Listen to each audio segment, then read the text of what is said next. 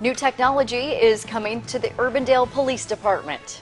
Good evening, I'm Erin Kiernan. I'm Dan Winters. Thank you for being with us tonight. Tonight, the department was given more than $13,000, and it means all on-duty officers will be wearing body cameras. It's something the department has been working toward for several years. Stephanie Moore has the story, first on 13.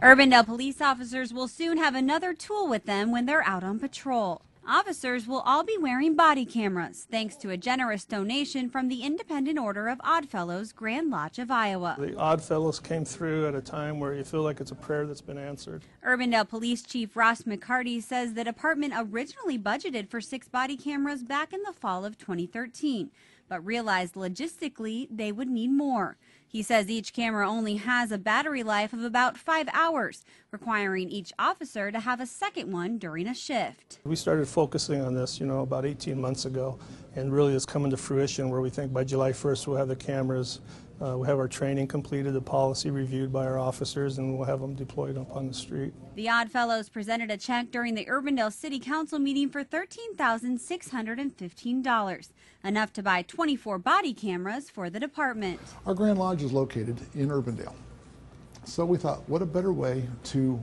support the community than to, provide something for the community to use. Grand Master Mike Palmer says it was an easy decision, especially with all the attention police departments are receiving across the country. With all of the flack and the bad press that the police officers have got about, the shootings and everything, we decided that body cameras would be the way to go. Chief McCarty says the cameras will be put to good use and provide another resource for officers to use while on duty. We've had in-car cameras since the early 90s, so our officers understand the value of those cameras. And this is just another segue for the camera to be out there on the street with them rather than confined to the vehicle.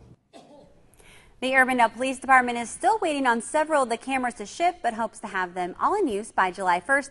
Johnston and Clive's police departments already have body cameras for their officers.